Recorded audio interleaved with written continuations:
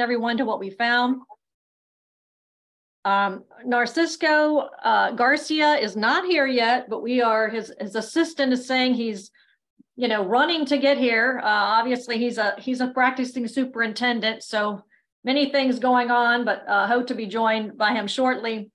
Stephanie Aughinbaugh is the Senior Director of Academic Support at Uplift Education.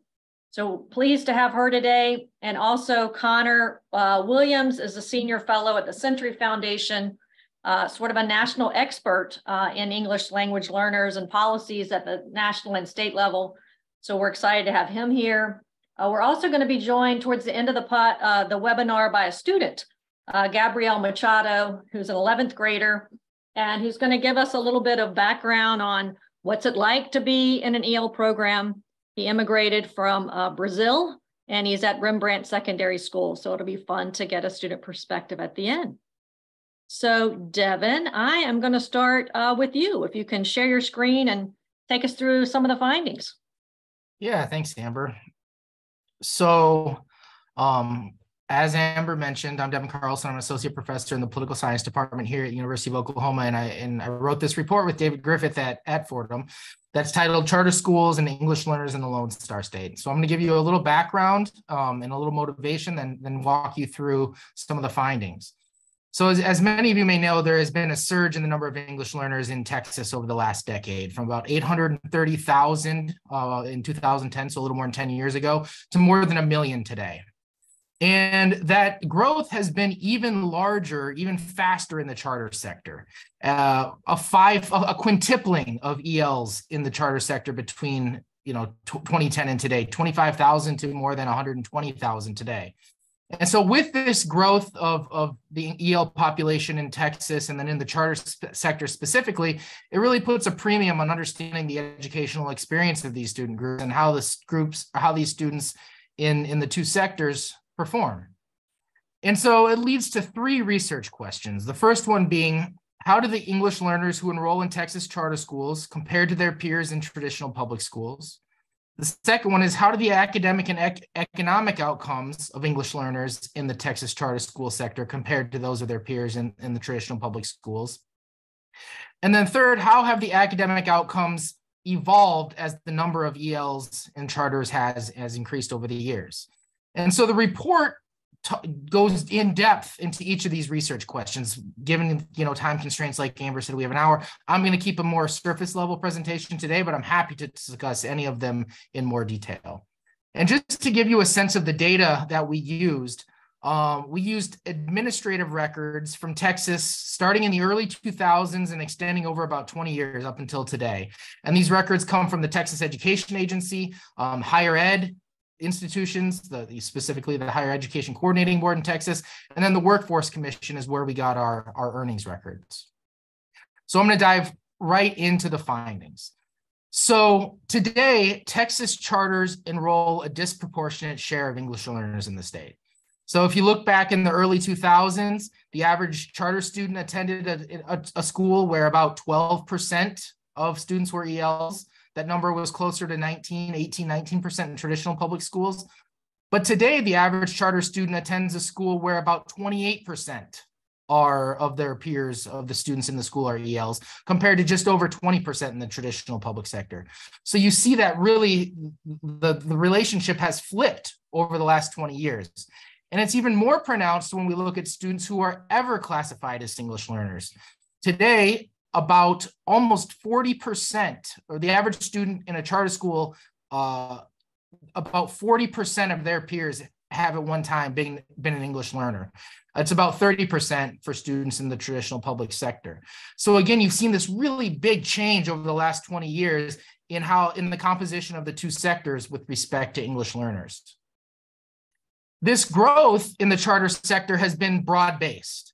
So what this figure shows you is the 45-degree line is equivalent shares of ELs in the charter and traditional public schooling sectors.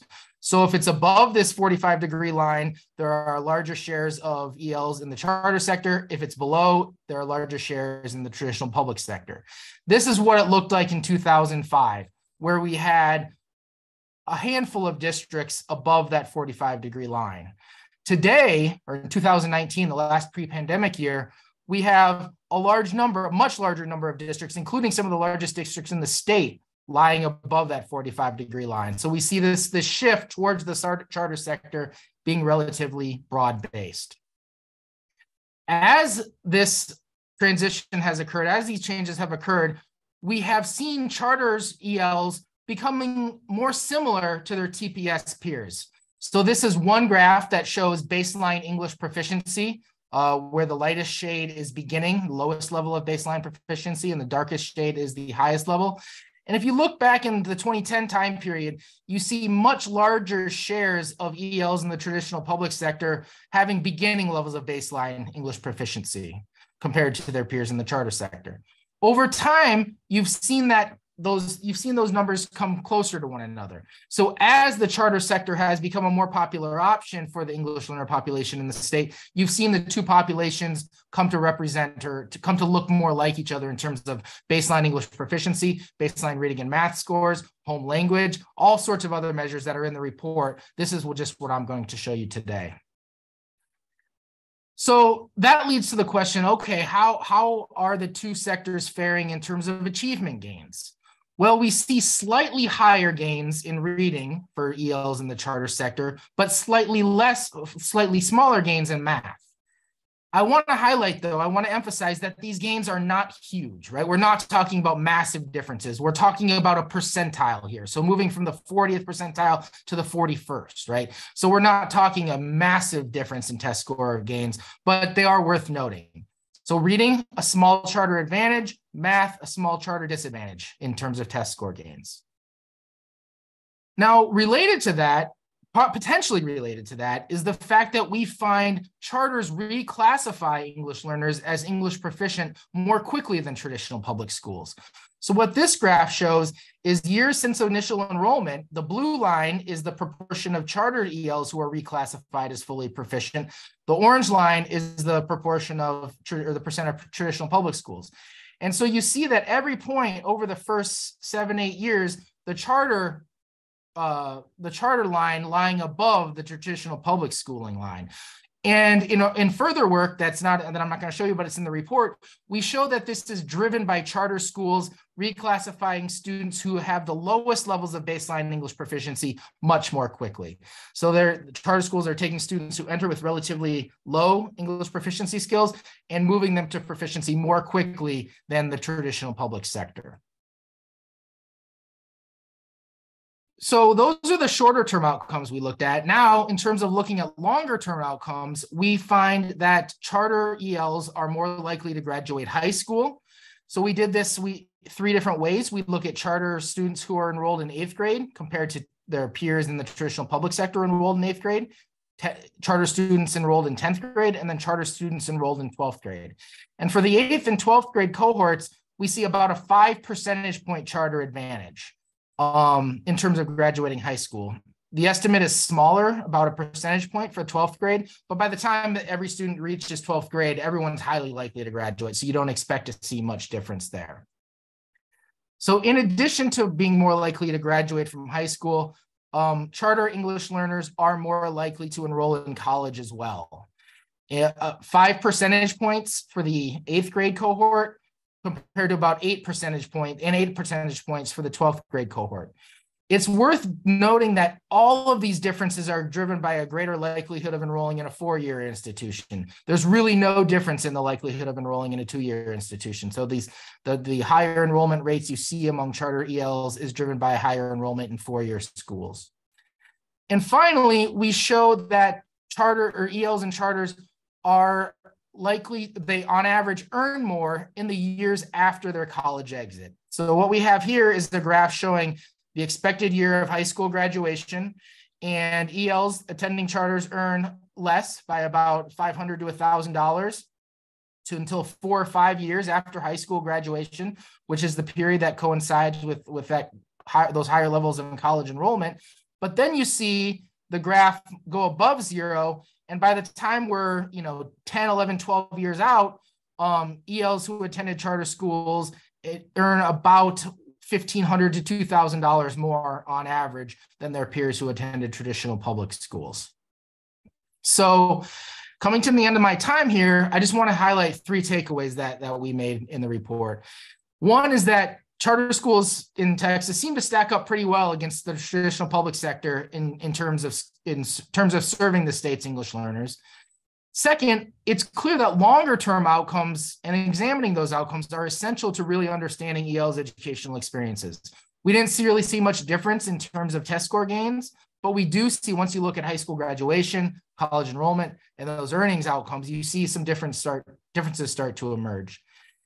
That said, there might be some evidence that efforts to boost the English learners' reading achievement could be coming at the expense of math. That additional time that might be spent during the school day getting ELs to be classified as fully English proficient might result in less time devoted to math instruction. And so that's something that I think would be worth looking into further and keeping an eye on. And with that, I'll turn it back over to Amber. Awesome. Thank you, Deven. You right on time. I love it. I am going to pivot to Stephanie because I want to hear Stephanie talk a little bit about ELL programming at Uplift, and maybe we'll try to put some of these findings in context on the ground. Hi, everyone. My name is Stephanie Aughinbaugh. As Amber mentioned, I'm the Senior Director of Academic Support for Uplift Education. Uplift Education is a network of 45 charter schools in the Dallas-Fort Worth Metroplex. If you're familiar with DFW, we have schools all the way from Old East Dallas into Stop 6 in Fort Worth into North Irving. So pretty geographically diverse across the Metroplex, and that brings with it some incredible language diversity to our school district. We have about 22,000 students. Our mission is 100% college acceptance for all and college completion. As far as the way our programming for English learners work, about 8,000 of our students, so about a third of our students are English learners, which is a pretty tremendous percentage, even for within the state of Texas, right? Because of the geographical diversity, there are a couple of interesting dynamics at play in Uplift. And we have some schools where the student population is 75, 80% English learners. And we have other schools where the population is maybe only 10% English learners. We also have about 40 different native languages represented across our network, which is an amazing asset. It's an amazing asset. It also makes our considerations for the programming we offer to our English learners just really nuanced. So Uplift has been around for just over 20 years. In those 20 years, we've offered an ESL model to our students. So our students enter the district, we identify them as English learners, we provide ESL services with the goal to exit those children as we can. And one of the reasons we do that is because, as opposed to perhaps our colleagues, perhaps in the Rio Grande Valley, like we don't just have 2 or 3 languages represented here. We have so many, and we have to take that into consideration. That being said, we are planning to implement dual language immersion programming 15 months from now at some of our schools to specifically serve our schools with high Spanish language percentages there. So we're in this place of like trying to figure out what is the best way to serve a really diverse school district, diverse school population, and also recognizing that Spanish language is increasing within our district. And I think something that we'll talk about a little bit later if we have an opportunity is just the incredible increase in our REILs, our recently arrived immigrant English learners, or our newcomers who tend to be coming to our schools from Spanish-speaking countries. And that's something we have to consider as well, which is why we're moving into that dual language immersion programming. But yeah, that's what English learner programming looks like at Uplift. I'm interested to hear how that may differ from other populations. We were chatting before the panel started about how we needed to norm on the terminology because the understanding of it just changes a little bit everywhere you go. So I'm excited to have the opportunity to learn from my panelists today and to hopefully be able to answer some of your questions. Awesome. Thank you, Stephanie. I have just gotten word that Dr. Garcia's right-hand person is going to be joining us soon. So I'm going to pivot for a minute to you, Conor. I'm interested in, because one thing that came up a lot was the fact that in order to have educational equity, and you've written about this at length, we need more access to bilingual instruction, which requires that you have a more linguistically diverse teaching force. And so I guess if you could just say a little bit more about what you think the federal government, the state government, and other entities might be doing to help states and districts gain more access to bilingual teachers. Sure. Well, thank you first for having me and for publishing this report. In my world, I think Texas gets undernoticed and underrated for the work that they're doing with English learners. I think some of this is just political supposition. There are a lot of assumptions people make about the state of Texas for whether they're good reasons or not. But Texas enrolls more English learners in bilingual education than almost everybody else put together. I mean, it's something like 40% as of 2019 of their English learners were enrolled in either bilingual or dual settings, which is really impressive. And again, far ahead of every other state. So beyond that, your question was about access to these programs. But as you said, we just actually put out a report at the Century Foundation a week ago today on a national study we've been trying to get going on this. So I won't plug my report at a different report panel, but anybody who's interested, get in touch. It really is the number one variable, right? That we cannot grow access to bilingual education or to dual language immersion programs without more linguistically diverse teachers. The numbers aren't ambiguous. Or you heard before, right? At least 10% of kids right now are currently classified as English learners in the United States. Another at least 5 or 10% of kids are former English learners who are linguistically diverse, speak another language at home, and learned English at US schools and have since hit proficiency in English. The teaching force in the United States is nowhere near that as far as that level of diversity. We simply don't have that many folks who are multilingual, who are in classrooms. And even of those multilingual teachers that we do have, we don't have many who are credentialed, trained, and actually working in bilingual settings. You know, if you're a native German speaker who teaches high school physics and English, then you're not going to help us solve our bilingual teacher shortage. So the big things that we can do to alleviate this shortage start at the local level. There's a lot of interesting work to be done with grow your own programs, where districts work with either local community colleges or regional universities to try to develop pathways that are non-traditional sometimes for multilingual paraprofessionals or other multilingual staff in the district. There are, of course, then each of those kinds of grow your own or alternative certification programs or complicated sort of mixes that are pathways that are some alternative and then also some through the traditional teacher training programs. Those also are going to have to work within state context. So state policies that allow for provisional licensure for linguistically diverse teachers. That's another thing we can do. I mean, the easy example in this is, I'm never going to forget this. I visited a dual language classroom. I won't say where, just say not too far from where I live here in DC, where this administrator of this dual language school is showing us around. She points to a paraprofessional in the back of the classroom, says, this lady was a trained teacher in her native country in Central America. She's been working here in our district, in our school, for over a decade. She has all of the credentials she needs. She has even gotten them all transposed into the US system, and she can't pass the teacher licensure exam in English. Now, we don't need her to work in English. We are a fully bilingual staff and school. We can work in Spanish. We know that we want her at the front of the classroom, and she's taken this, English language licensure exam like 7 times at great cost, can't get over it. It's that kind of thing. States can do better on that. Puerto Rico has a teacher licensure exam that's, that's equivalent to the praxis that could be used. There's lots of ways to be creative about this. I guess the last thing I would say on that is that we have a lot of evidence that the teacher training and licensure system that we use in the United States is mediocre at guaranteeing higher quality instruction. But we have also significant evidence that it's really effective at reducing teacher diversity, including linguistic diversity. So if we have this marker for quality that isn't really a marker for quality, but it is preventing us from getting the workforce we need, it seems obvious that we should be working either to fix that or working around that. The last thing I'd say at the federal level, and we put out a report in December 2021 on this, on a number of things, but it was part of one of our recommendations, was that there's definitely room for the federal government to do greater investments in some of these things that I've mentioned before. Some competitive grant programs to encourage the development of bilingual teacher training pathways, things of that nature.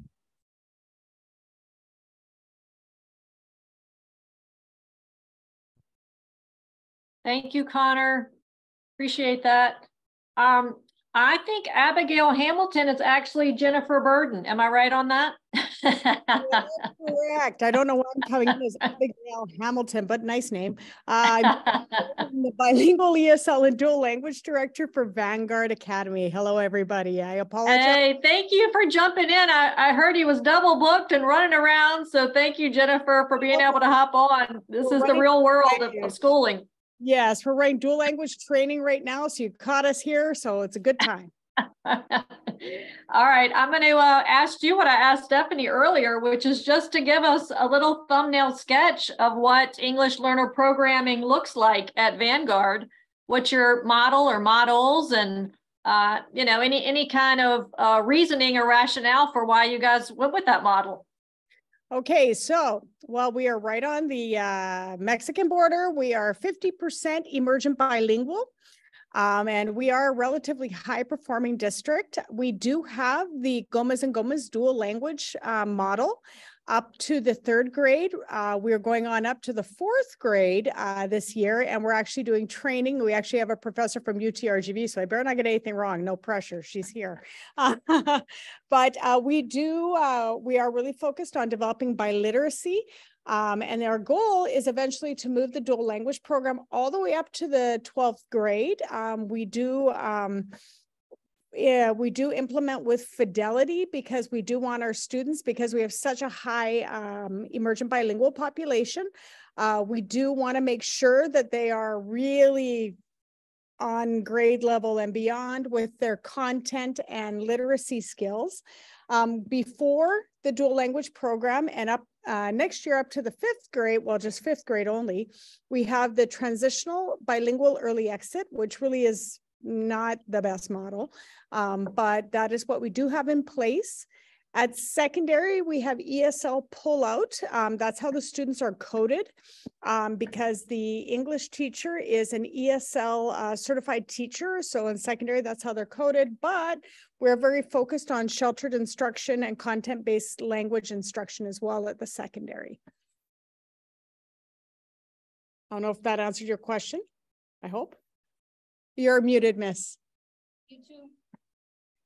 Yep. Sorry, Jennifer, I was trying to track all that. I got the ESL pullout. I got the limitations of transitional. I guess just one question, it piggybacks on the discussion we were just having. I mean, are you guys having difficulty as well in terms of recruiting bilingual teachers, or because of your population, do you have a less of an issue there?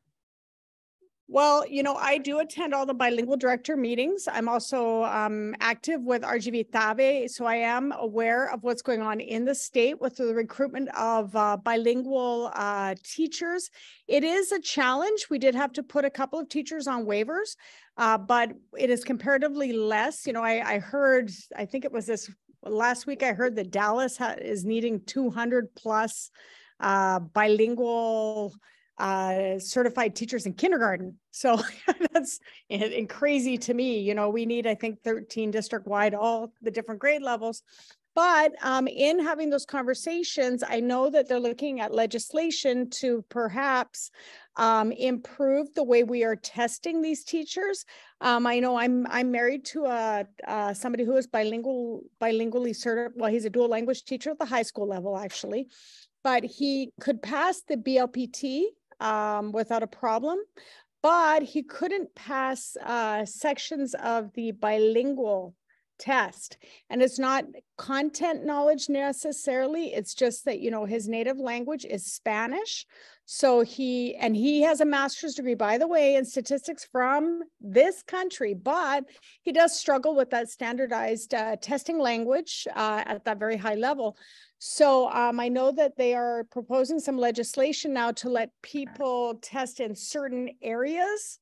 So they wouldn't have to take the whole test again. It would just be in the different competencies where they were lacking.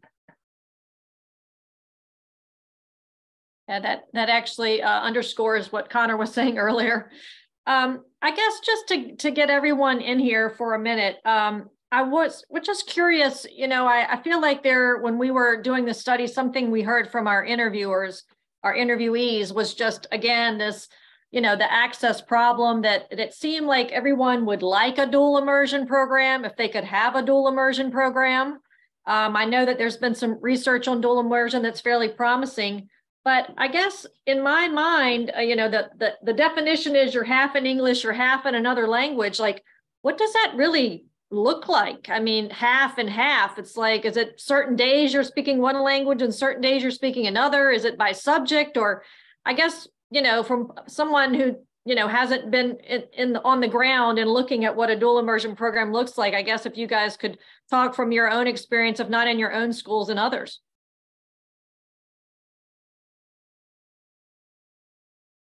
So, I'm not the expert here. I think we're a few years behind Jennifer's schools where we're planning to implement this soon. But I think you can talk all you want about the percentages of instruction and how things are labeled in the classroom and all of that sort of stuff. But I think the benefit of it, in my mind, is that you are endorsing for the students in your classroom, for the families that they support, that there are multiple avenues through which to learn the same content and that all of those are valid and good, right? I was a teacher in a dual language program in Dallas ISD. That was quite a while ago, but when I was a teacher in a dual language program, I was a 5th grade math teacher. So by the time students came to me, their math instruction was all in English, and my students' literacy and social studies instruction was in Spanish. And that, that's a progression from where they start in pre-K or kindergarten, which is probably something Jennifer could speak about a little bit. But what I would just emphasize for schools, for stakeholders on the line, being biliterate, being bilingual, or in many cases, I saw someone asked in the chat, why don't we use the terminology emerging bilingual? Well, because in many cases, it's our students' 3rd or 4th language that they're learning, right? Just that language diversity is such an opportunity, and it's just a way to access information differently, and it provides you so many different schemas that you come with, right? So I think the beauty of a dual language immersion program is explicitly endorsing that and supporting it, and then lining up the mechanisms to match that. Like, for example, your students might get to take STAR in their native language. That's great. I'm happy to see that, but none of us teach us because we want kids to do well on STAR, right? We teach because we want them to be critical thinkers. And one way to do that is provide them with multiple languages that they can use to access content. But yeah, curious to see what my peers say who are a little bit more well-versed in that programming.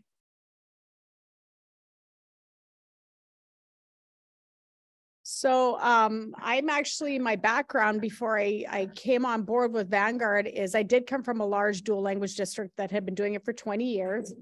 And I was doing it at the high school level. I'm doing a doctorate right now in literacy. And I can tell you that when you look at dual language programming and the why, you really need to look at what the student is going to deal with as they move up in the grades. I feel like we use a 90-10 model up to the 2nd grade. It changes, right? And Gomez, but we really want those students to have, excuse me, that very, very strong foundational level in content, but in reading as well, because I have seen students, because I was a dean at a high school that had 800 emergent bilinguals in a large public high school. And I will tell you that it is very difficult to work with long-term emergent bilinguals who did not have the benefits of getting a good foundation in their native language. There's unfortunately remediation. There's, I actually encourage you to do something. Go ahead and look at the state and look at your own districts, at your taper reports. We look a lot at STAR, but I encourage you to look at what's going on with your EBs and TSI in dual credits. And also look at, there's another indicator, I can't remember, it's in CCMR, it's the one for the HB5 classes, the classes where the kids can't pass TSI, so they take that additional class. The emergent bilinguals are way overrepresented there. So what is that saying about what we're doing and servicing these kids? We obviously need to set them up for success. And so if they are not able to read on grade level, if they're not able to keep up and eventually, hopefully outperform their peers, which would be expected if they're very strong biliterate students, we're really going to be hurting economically as a state in the future. So you guys, this is coming up in the Q&A, but I also had planned to ask you about it as well. And the question is, if we think, we've seen a big difference in the number of families of ELs going to charter schools comparatively to the district. And the question is whether we think that parents may be attracted to charter schools for some reason, or is it that the policies that are affecting teachers and students in these programs are different between the charter and traditional sectors? And specifically, do the charters have any more flexibility when it comes to teacher certification or waivers about that? Or is it your understanding that the policies for the charter and district sector are the same? And if that's the case, then how do you explain maybe a relative increase in the charter sector versus the traditional sector? So Jennifer and I feel confident speaking for her, would both love to tell you that we are subject to all of the same restrictions and accountability outcomes as traditional public schools, but we are funded at about $900 less per student than traditional public schools. I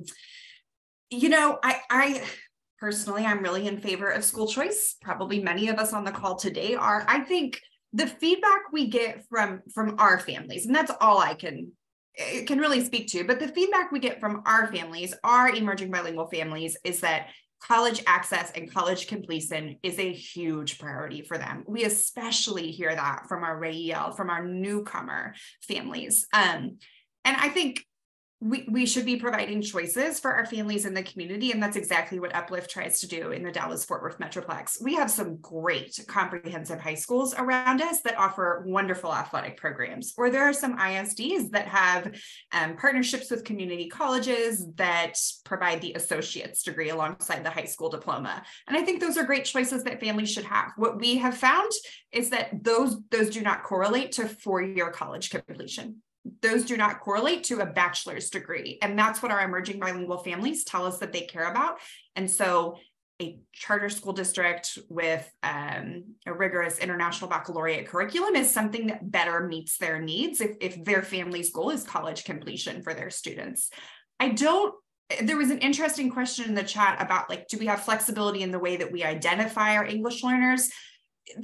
We definitely don't have the flexibility. It's an interesting question about the resources that a school district may choose to provide to the team that does the identification. I know that at my school district, we really make a huge push at the beginning of the year, including home visits. And that's something that my district has chosen to prioritize with our budget. I don't know if that's the case elsewhere, but that's an interesting wondering. I can't speak anywhere near as authoritatively at the state level or the local level to this, but I will say that to your part of the question around the why of choice for English learners and their families in charter schools, there's actually a significant gap in the research. The best studies I've seen on this are from a woman named Dr. Mavro Gordato out of Michigan State University. And I think also, I want to say Rebecca Callahan out of the UT Austin has also done some. But the short of what we found in the limited studies we have are that in most places, this study being an exception to this rule, in most places, English learner families tend to make lesser use of school choice mechanisms, be they charters or in district or what have you, than non-English learner families. The assumption generally on this and what little research we have suggests that this is usually a function of some linguistic barriers, that a lot of choice systems have not been set up to be authentically accessible to families who don't speak English at home or speak English as a native matter, but also a lot of cultural familiarity and sort of cultural capital elements too, that a lot of school choice for English learner families comes through social networks. And if social networks that they're part of aren't plugged into the full range of choice options within a district or districts and charters or fill in the blank, then they lack some of the informational access they might otherwise have. So the only thing I can say that because we see, I mean, and Dr. Carlson's study shows, right, that there's been a disproportionate increase in EL enrollment in Texas charter schools, is that it is worth noting that Texas is a bit of an outlier here. This is a state where over a third of the families in the state speak a non-English language at home. It is a functionally almost a bilingual state and society. And in certain cities, it truly is. I mean, San Antonio, last I saw, was about half and half, Spanish dominant at home, English dominant at home. And then if you assume some cross-pollination, Spanish dominant families that have strong English in the home, English dominant families that speak significant amounts of Spanish, it could be that some of the choice networks and the cultural capital that goes with that if you're a Spanish dominant family, recent arrivals in Texas, getting access to or knowing about the charter options might come sooner than it would in Minnesota. And just to add to Conor's point, I think part of it might also be driven by where the charter sector expansion has occurred in Texas. It's occurred disproportionately in areas with high levels of linguistic diversity. You're not seeing a lot of charters in the Panhandle or in West Texas comparative to the major urban areas of the state. I'm also going to state that I think part of the reason why they are so popular is that charters tend to be smaller, right? So we are, when you talk about servicing emergent bilinguals, a lot of times in bigger systems, it tends to be kind of a blanket approach. So everyone gets this sort of support, everyone gets this kind of accommodation, whatever, right? But when you look at a charter, because we're smaller, we're looking at the kids more intentionally one-on-one. And as a result, that's why they're successful. And so success breeds more students, I guess. And it's really because we are so intentional with one-on-one because of size. I'm looking again at some of the questions coming through in the Q&A. And one is just, wanting to hear more about, and we see this a lot just in terms of the promising practices you've learned in your own school or district or from other folks in the EB area. There's this reference to using, ESSER and title funds to accelerate multilingual learner outcomes and the push to do that. And so I guess if you guys have any, our folks want to hear some details, I know we throw around these terms a lot, but what is it? What do you think really works and is promising for these groups of kids? I'll name 3 things that I think Uplift does well here. First one is a position we have in the district that's an ESL interventionist. Where I see really great traction there is specifically our ESL interventionists in our high school classrooms and their side-by-side support in our English 1 classrooms. So what does it look like to have the Gen Ed ESL supplemental certified teacher sitting side-by-side the ESL interventionist and planning that classwork? So I think that's been one staffing strategy that's been really successful. Another thing, so we all know that in Texas, we have some summer school requirements for our youngest English learner students. That for Uplift has been a really successful program in terms of our summer school program. We probably get the most bang for our buck out of that in terms of like growth and where those students enter the following school year. So this year we're adding a high school version of that. It's language development for our high school kiddos. We have plenty of students entering our network in the 6th or the 9th grade, especially, and we just thought we might see if we can duplicate some of that success there.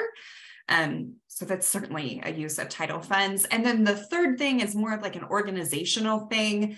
I know that at lots of districts, particularly more traditional districts that have been around for a while, the English learner programming team sits on the administrative team or sometimes the compliance team.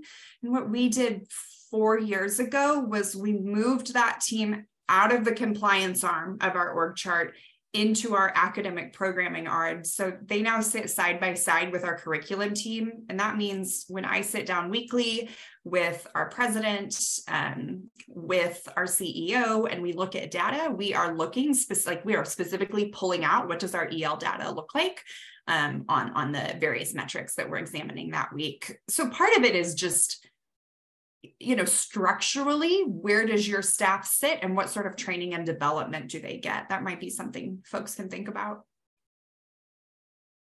I would also say, because we are schools of choice, we do have parental involvement. We are very strong with parental involvement. Something that I think I don't know yet. I mean, we're getting the scores as we speak, right? But something that I think has been so incredibly profound that we did, first of all, we did hire bilingual or dual language strategists through our Title III funds. So you can do that with Title III. And we put them under Title III specifically because that means they're instructional. That's all they do, and they must service only emergent bilinguals. So we really worked they worked very closely with the teachers, but we also worked with the parents and the students, because we don't just focus on assessment, of course, but at some point we do need to talk about that, and we really were very intentional about talking to students and to their parents about why they were taking an assessment, how they were taking an assessment, what supports they were getting, and how it connected, because we were also an early college district. So, I'm a third grader. Why does this matter to me? And what is the end goal? Because we do, one of the things that I think we fail to do quite a bit, but we are really improving on, is under Title III, you have to do a parental as well. So your parents may not be very familiar with what an early college program is. They may not know what like FAFSA is and post-secondary. So we really wanted to make those connections, and I think it's really paying off.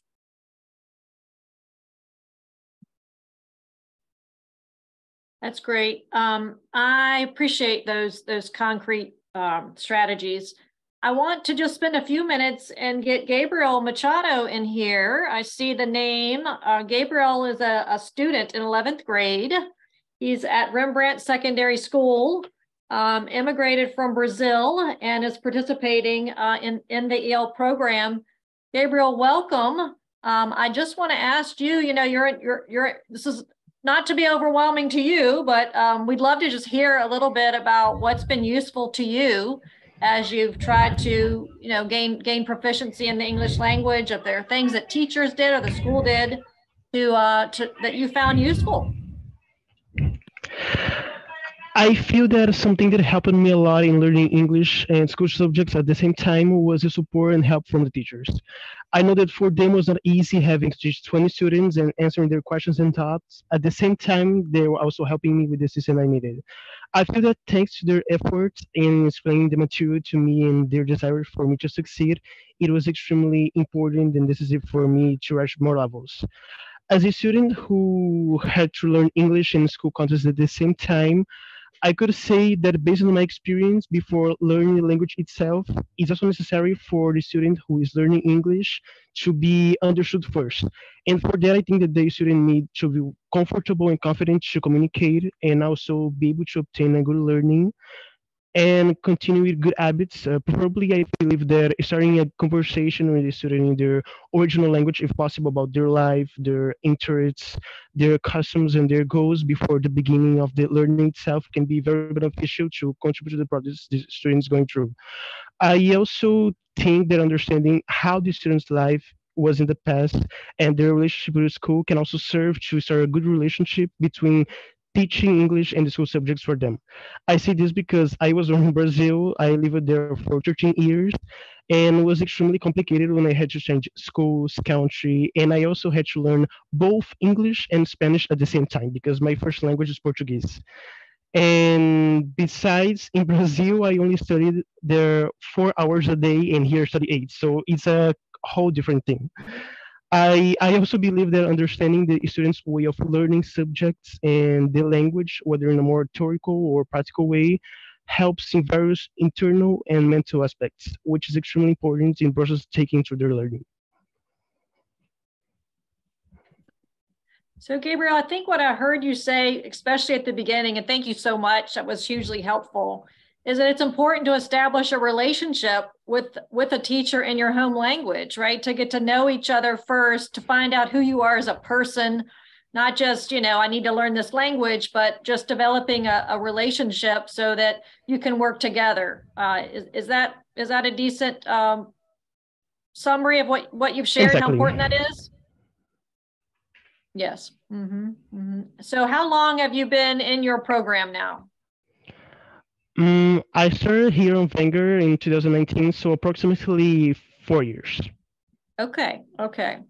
That's great. Well, hey, I think you're doing phenomenal. So you're saying that you knew very little English when you came, and now you're talking to a panel of experts across the country. That's phenomenal. Thank you so much. Yeah. Yes. Stephanie or Jennifer, any comments basic in relation to what Gabriel shared, or what resonates with you in terms of working with these students? Mike, Gabriel, tell them about Tabe, about your essay that you wrote. I think that would be very important here. He actually won an award for the region. So just tell them a bit about that. Okay, so on October, my Spanish teacher showed me an essay contest from Tabe, talking about the students making an essay about their second language. I find it interesting. I started doing the essay, not expecting something happen, but 3 months later, on January, they gave me the result that I won the essay. I was not expecting that because I was thinking about a lot of things and I was extremely busy. But when they gave me the answer that I won, I don't even have words to say. I was I have a lot of emotions going on. What was the essay about, Gabriel? Was an essay talking about the experience and the change from one country to another and how transition of languages. Oh, very good. I would just jump in and say that, Gabriel is all our faces light up hearing from Gabriel, right? We are all in this because we know that our students are so smart and so hardworking. I have an incredible staff that I get to work alongside every day. What I would say to the folks on the call is that, I need help. I need help making sure that the folks that are so capable of doing this work are not stopped by red tape and bureaucracy and are ready to sit in our schools and work alongside our children. I don't know what that means from a credentialing or certification or teacher pipeline perspective, but I need help getting teachers from Brazil, Portugal, Somalia, Kenya, Northern India, and Pakistan. That would make such a difference for the children in our state. They're just brilliant. And we just can't do it with the folks that we have on hand who are so hardworking. Any other thoughts about policies or what would help? I know, Conor, you've written also about, just as basic as data collection, that we're not collecting good data to even know how we can better address the needs of these kids. I think if you could talk about that for a couple minutes, and anything else you'd like to bring up on the policy or data front in terms of how we can address some of these needs that both Stephanie and Jennifer are bringing to the fore here. Sure. A couple of things. One, and it's kind of a long play, so it wouldn't help Stephanie or Jennifer in the short term, but one thing that I think we haven't had enough conversation about the gap in teacher diversity to student diversity. People say it, but one thing that would be, I think, a valuable sort of a soft power move policy-wise, wouldn't cost much, would be to ask, as a matter of Title I, that states start publishing teacher diversity statistics on their report cards for the state. Because then you'd see right there, growing percentage of English learners, growing percentage of students of color, and 87% white and 94% English dominant teaching force, right? That would start to hammer home why of all of this. How you solve it then, It's going to be different for different states. There's going to be lots of different ways, but just clearing up for everybody what exactly the data gaps are would help. Another data policy, because we just did this report a week ago, or published it a week ago, on access to dual immersion in different communities around the country. States are out of compliance on some basic ESSA requirements around what data they publish. I won't name names, but a couple of states we were engaging with weren't willing or able to share, for free at least, publicly available data on school level English learner counts. They just decided they weren't going to publish those. And I live and work in DC, and you're this close to the federal government. You don't get to just decide. That's a law. You have to do it. So that, I mean, the last thing I would say, well, I'm riffing a little here, is not data related, but I want to echo some of the answers to the ESSER question. The reason that dual immersion works so well and that bilingual works, it doesn't mean you only can get the job done those ways. And here's what I want to explain. The reason that those things are such valuable pedagogical approaches for English learning students is that they really check two key boxes. One, they're really effective at pushing oral language development, right? Where if a child comes to school and has academic instruction and even social life happening in their home language, they continue to develop in their home language, which makes it's like learning to play the piano. If you learn to play it really, really well, picking up the violin gets a lot easier. The better you understand language in general or music in general, the better you can add that second language, that second instrument. So that's one. Dual language programs mean that you can continue your academic and linguistic development as seamlessly as possible. And two, they do an excellent job of linking together well, I sort of already mushed these two. I was going to say social and academic life, and then academic and linguistic development, sort of these two different things that work really well. So I've already kind of said them all in one. But the other thing I'd say is that this is possible within ESL programming too. So if, let's say, you're in a super diverse charter district, and I heard that mentioned already, or in a district with 17 home languages in every elementary school, and dual immersion just really isn't feasible, it is the case that if you can find ways to link closer your ESL development, your ESL coursework with the academic instruction that's happening, that's going to help too. Anything that brings integration of academic content and linguistic development, and also anything that brings together native speakers of multiple languages so that the social life of the school isn't separated out. I mean, in other words, the worst way to do this, thing you should always avoid, is ESL, language done in a vacuum out in a hallway somewhere, whereas one ESL teacher and a handful of students, none of whom speak English as a native matter. That's what to avoid. So I happen to be a partisan for dual language immersion. I think it's the best way to do it. The research backs that up. But tomorrow, a lot of kids are going to go to schools where that's not feasible. So that's the other thing. It's just as a matter of priorities, keep thinking of ways to bring academic development and linguistic development together, and bringing English learners and English dominant kids together. We've only got a couple minutes left. I'm going to try to squeeze in one last, what I hope is a simple question, which is, how are ELs identified in Texas? Is it just a matter of you get a certain score on your English language proficiency test, or is this kind of like a spaghetti bowl of things that you look at in terms of identifying the kids? So the wonderful thing, about Texas is we have something called txel.org. And I encourage everyone that saved me as a director. And that really helps me. Yeah, you're laughing because it's true. And it has rubrics in there and everything for implementing all programs with fidelity, all models. But in there is a video that actually parents don't understand, that it begins with a home language survey. And then we test them to identify. So that, I think, it starts with the home language survey in Texas, right? But a lot of times parents, they don't understand what they're signing. So now TA through TextEL has included a document about the rights of parents to have the home language survey and the implications of the home language survey explained to them. So if you're getting the kids or parents to sign those without explaining it to them, you're out of compliance, actually. It really is actually astonishing at the national level. This is baseline civil rights obligations that you have to translate and interpret school communications to families. The lack of compliance on that, just very low hurdle across the country, is astonishing. And I would also say that is just one small example of where red tape and bureaucracy gets in the way. So whatever software your district uses for enrollment at the beginning of the year, if they're only providing that in like Mandarin, Spanish, and English, that's not enough. And that's like a place where like it's really a technical thing, but it's a barrier. It's a barrier for our parents, and there have to be ways to get past that. So the TechSell website, that video, it provides it in all of the languages. So, you know, if you cannot explain it in Urdu, for example, you will be able to show them that.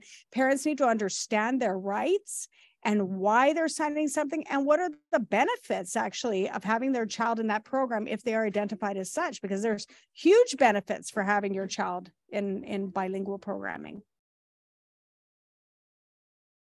You guys, I've got 2 o'clock, and wow, what a phenomenal panel. We packed in so much good information and insights. Stephanie, Connor, Deven, Jennifer, Gabriel, Abigail, thank you guys so much. I hope you have a wonderful week, and I hope we can continue the conversation in some facet in the future. Thank you, guys. Thank you.